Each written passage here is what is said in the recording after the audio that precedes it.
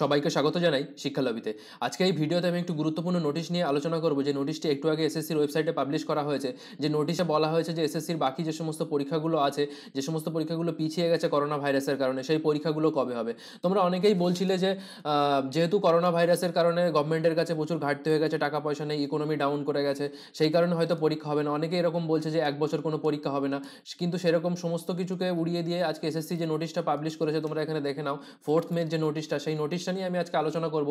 নোটিশটাতে কি বলা হয়েছে চলো আমরা সেখানে চলে যাই। দেখো, বলা হয়েছে যে করোনা ভাইরাসের কারণে যে রিভিউ করা হয়েছে যে সিচুয়েশনটা, সেটা 4/5/2020 অর্থাৎ আজকের ডেটে রিভিউ করা হয়েছে। যে রিভিউতে কি বলা হয়েছে, যেহেতু 17/5/2020 পর্যন্ত লকডাউন চলবে এবং যে সমস্ত মেট্রো সিটিসগুলো আছে, দেখো 130খানা মেট্রো সিটিস, 130খানা সিটির মধ্যে যে সমস্ত মেট্রো সিটিস আছে, যেমন দিল্লি, মুম্বাই, কলকাতা, যেখানে এসএসসির পরীক্ষাগুলো হয়। কারণ এসএসসির পরীক্ষাগুলো কি হয় আমরা জানি, কম্পিউটার বেসড টেস্ট হয়। কম্পিউটার বেসড টেস্টগুলো মেনলি কলকাতা টিসিএস বা কল্যাণী বা আসানসোল, এই সমস্ত জায়গাগুলোতে পরীক্ষা হয়, তোমরা জানো। তো সেই সমস্ত জায়গাতে যেহেতু এখন লকডাউন চলছে, তো সেই সমস্ত লকডাউনের কারণে এখন মাস গ্যাদারিং অ্যালাউড নয় বা ট্রান্সপোর্টেশন অ্যাভেলেবেল নেই, সেই কারণে সেখানে কিন্তু পরীক্ষা হওয়া সম্ভব না।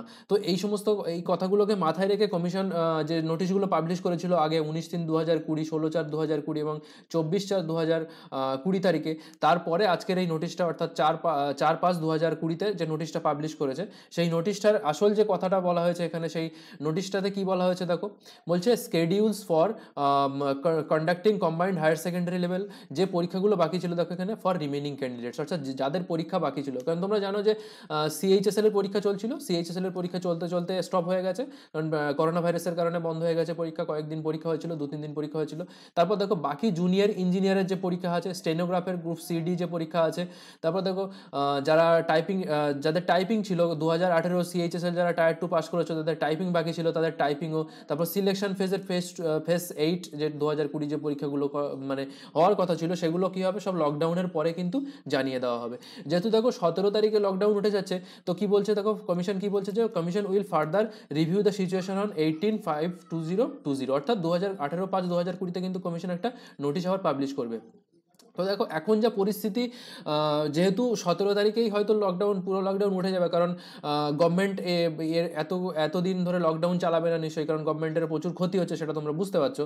তো এটাকে তোমরা ধরে নাও যে 17 তারিখেই লকডাউন উঠে যাবে এবং 18 তারিখে নোটিশ কিন্তু পাবলিশ হবে। তো 18 তারিখে নোটিশ যদি পাবলিশ হয়, তাহলে at the end of the June বা আর্লি জুলাইয়ে কিন্তু পরীক্ষা শুরু হবে, সমস্ত পরীক্ষা। তো তোমরা যারা বাড়িতে বসে প্রিপারেশন নিচ্ছ, তাদের জন্য একটাই অ্যাডভাইস দেবো, যে তোমরা প্রিপারেশনটা চালিয়ে যাও, যে যেখান থেকে যেভাবে প্র্যাকটিস করছো সেইভাবে প্র্যাকটিস করো। অনলাইনে প্রচুর ওয়েবসাইট তোমরা আছে জানো, যেখান থেকে বিভিন্ন ধরনের কোশ্চেন তোমরা সলভ করো, কালেক্ট করে সলভ করো এবং নিজেদের প্রস্তুতিকে বজায় রাখো। এবং দেখো, যদি এই ভিডিওটি ভালো লাগে তাহলে আমাদের চ্যানেলটি অবশ্যই সাবস্ক্রাইব করে নিও এবং আমাদের চ্যানেলের যে সমস্ত ভিডিওগুলো আছে সেই ভিডিওগুলো তোমরা দেখো।